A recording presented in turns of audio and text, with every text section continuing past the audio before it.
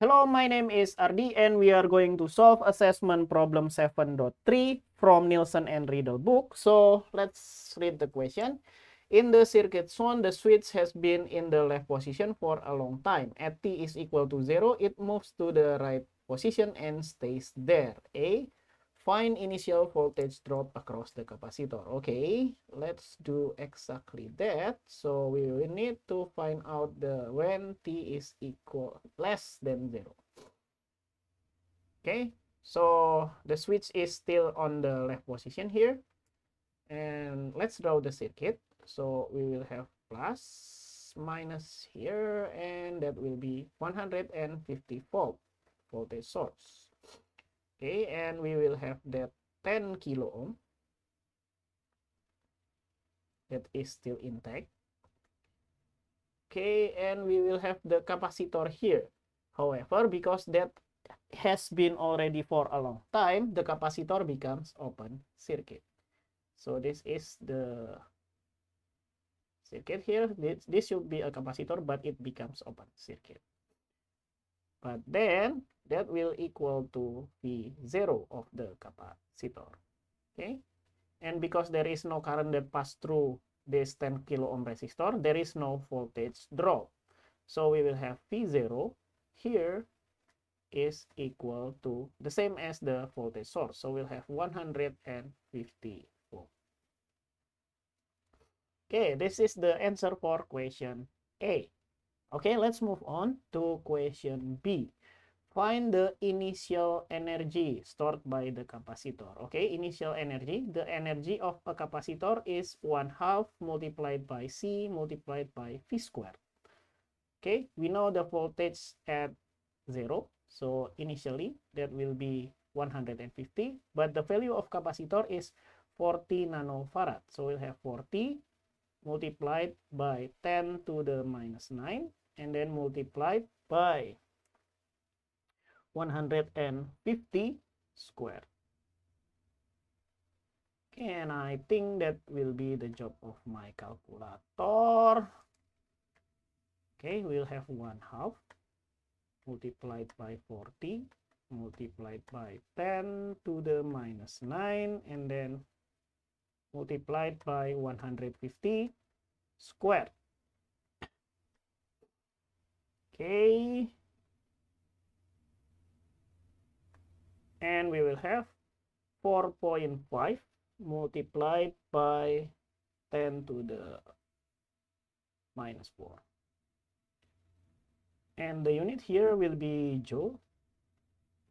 But then we can convert this into microjoule by multiplying 10 to the 6. And that will be 450 microjoule. Okay, and this is the initial energy of the capacitor. Okay, so far so good. That is the same as this one and this one. Okay, and then C, find the time constant of the circuit for t is greater than 0. Okay, maybe let's redraw the circuit first for t is greater than 0. And let's clean up the board first. Okay, so far we got this initial condition. Okay, and then for t is greater than 0, okay, we will have that 40 nanofarad capacitor, right? 40 nanofarad capacitor. And then we will have that 5 kilo ohm resistor. And then we also have that 30 kilo ohm.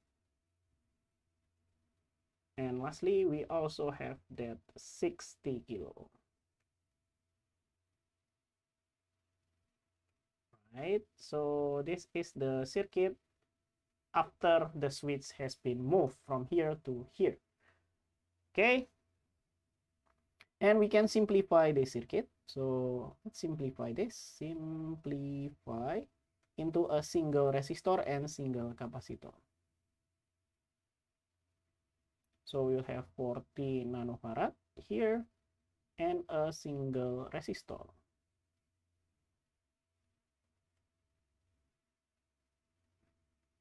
Okay, and I think we can calculate the value of R here. So the value of R here is 5. in series with 30 and 60 in parallel. So we have 30 and 60 in parallel.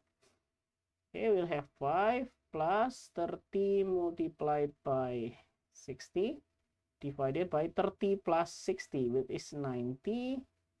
And so we will have 3 here. And so we will have 5 plus 20, which is 25 kilo ohm. Okay, so the R there is 25 kilo ohm. Okay, good.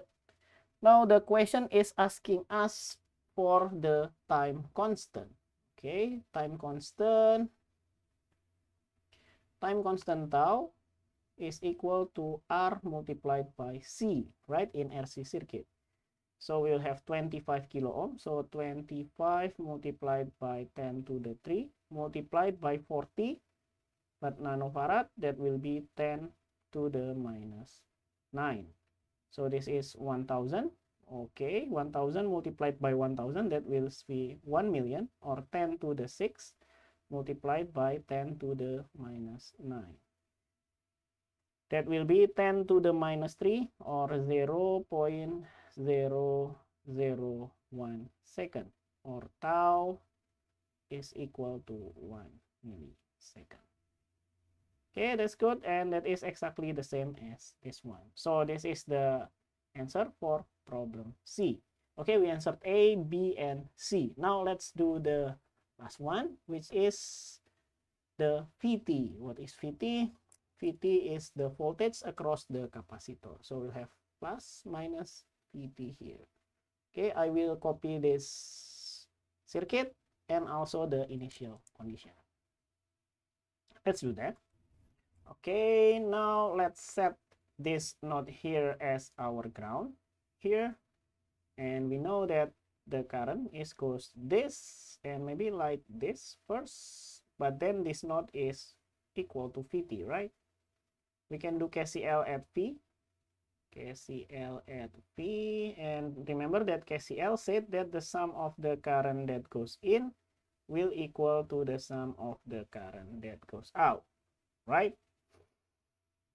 Okay, there is no current that goes in, so that will equal to 0, but the current that goes out here, we know that this one here, but remember, the current that pass through capacitor is C dV dt. But the C here is 40 nanofarad, so I will have 40 multiplied by 10 to the minus 9, and then dV dt. And then we will have plus this current here, that will be V divided by 25 multiplied by 10 to the 3. And all of that will equal to 0. Okay. Okay, now we can simplify this maybe. So we will have this one here. Okay, I will move this plus V over this number here to the right hand side. So we will have like this, minus V over 25 multiplied by 10 to the 3. Okay, let's move this number to the right hand side. So we will have dV over dt is equal to minus V divided by 40 times 10 to the minus 9 times to the 25 multiplied by 10 to the 3. So we will have dV over dt, and all of this will cancel out into 10 to the minus 3, right? But 10 to the minus 3 we can move to the numerator, so we will have minus 1000 V. Okay, so this together with that, we have first order differential equation with initial condition. Okay, let's solve that. So let's do that. Okay, we have this first order differential equation with an initial condition. Okay, let's solve this first. Okay, maybe let's group it by variable. So I'll have dV over V is equal to minus 1000 dt. Okay, we can integrate both sides. So we will have ln V on the left hand side, but then we will have minus 1000 T and then plus some constant.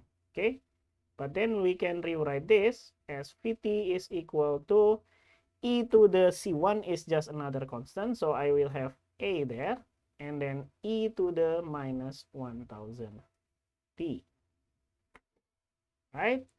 And because we have this initial condition, we can plug T is equal 0 to this function here. So we'll have a e to the minus 1000 multiplied by 0. And then we will have 150. E to the 0 is 1, so I will have a multiplied by 1, that's still a. And then on the right hand side, we still have 150. Okay, so we can substitute a into this equation. So we will have Vt is equal to 150 e to the minus 1000 t. And this is the final answer. This is the answer for question D. So we have answered all the question asked by assessment problem 7.3. Okay, that's all. Thank you for watching. See you in the next video. Bye bye.